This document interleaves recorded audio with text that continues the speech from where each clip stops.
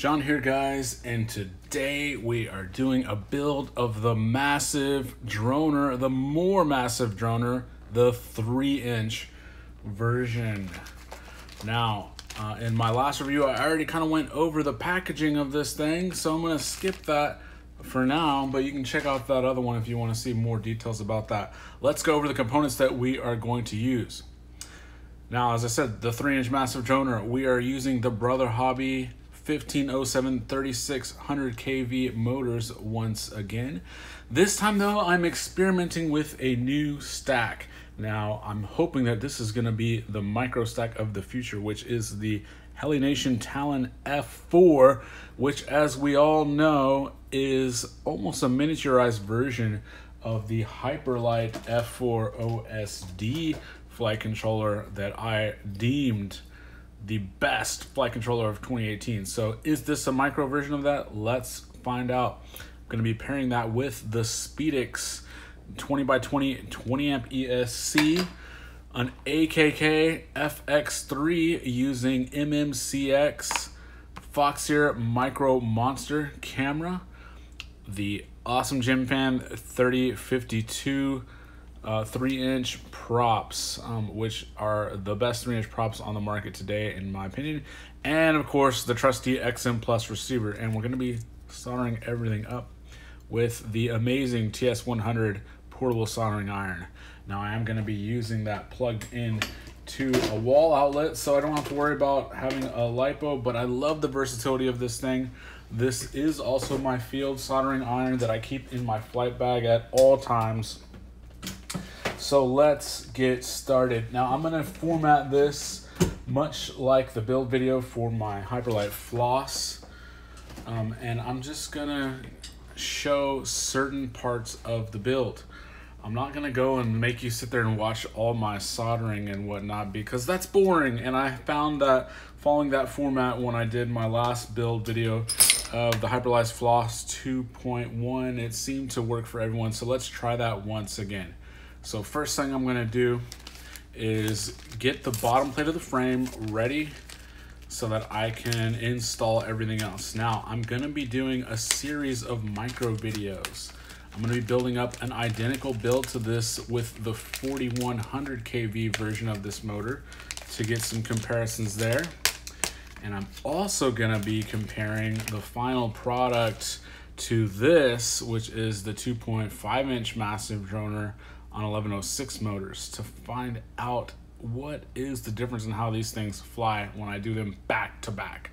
So at the end, we'll show a size comparison between those two. And for now, of course, we have all of the package items in here, but really for now, we just need the bottom plate as we start to assemble the stack.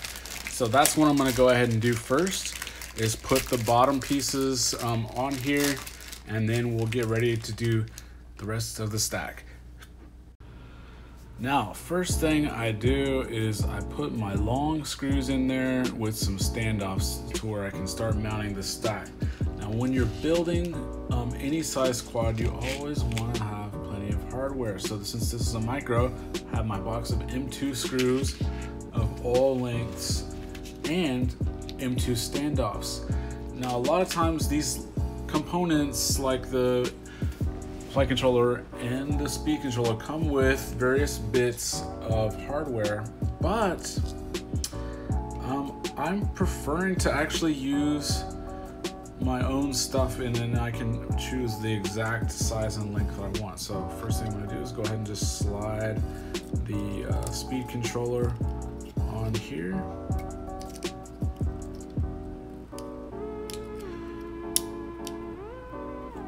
And because these screws are so long, you might have to kind of wiggle them a little bit to go into place, which is fine. That's what you have to do when you use really long screws like this. So I use a standoff that has a little bit of room in the bottom, and that's where I'm gonna stick my receiver at the end. So I don't know if you can see that little gap right there. That's where the receiver is gonna go at the end.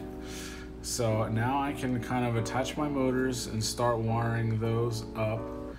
And then I can also just test fit how the flight controller is going to fit on there on top like that. And then the speed controller is going to go on top like that. Now, what's one thing that I can see immediately?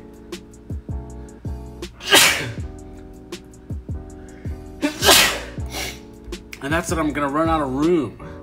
These screws, even though the longest ones I have, are still just not quite long enough to run the full length of this stack.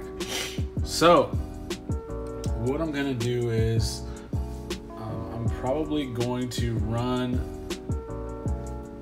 a standoff on here at the top of this that has a little screw coming out of it, and then we'll screw the top one on here. And I'm also going to want to test fit at some point that it sits low enough for everything to actually fit inside the cage of the frame. So we'll do that later. Let's go ahead and start soldering up the motors. Okay, so now I have the motor wires soldered up, but what do I notice here? And that is that I'm not sure if this is gonna work.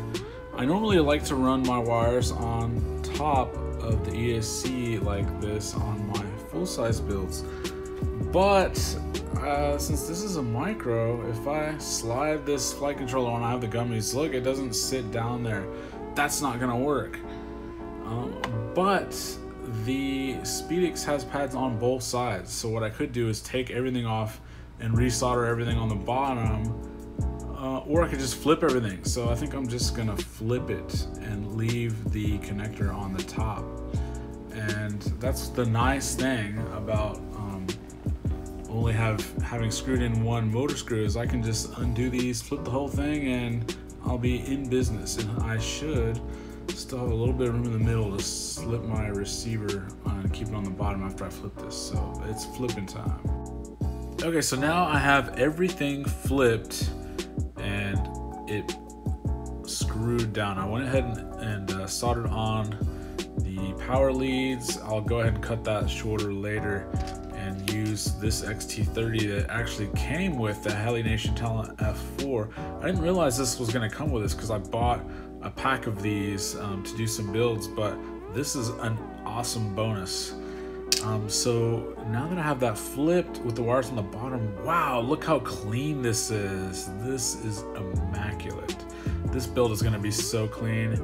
And since I'm gonna be building several of these, this one or one like it may actually be for sale at some point, so some lucky viewer may be able to purchase this later on, so keep your eyes open for that. And one cool thing, I left one of these off, is that this flight controller has 20 by 20, but it has M3 size holes, so you can use this on a full-size build.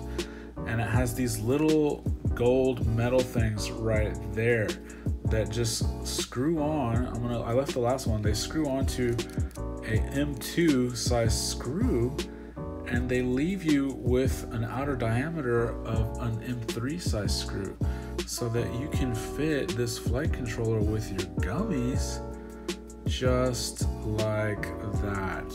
Whoa, that is so awesome. And look how cleanly that just fits right on there. And I think I'm actually gonna need something a little bit taller because I forgot to account for that connector, but I love this. Oh my gosh, this stack is gonna be so clean. Okay, so let me start soldering up the receiver, camera, and VTX for the flight controller. Okay, so now I have the rest of the VTX wired up, and I have the camera wired up. So I'm gonna go ahead and solder on the XT30 connector, triple check everything, and then power up so I can bind the receiver and finish the rest of the stack. Okay, so here we have the completed stack. I'm gonna go ahead and put some electrical tape to tape down the wires, and then I'm gonna install the cage. Receiver is bound. I think I may end up having to leave it on the top up here, but we'll take a look and let's keep going. Okay, so now I'm starting to assemble the rest of the frame. I went ahead and used these 3D printed pieces here, And I'm still not 100% on where I'm gonna mount my receiver. For right now, I kind of just have it sitting behind the camera.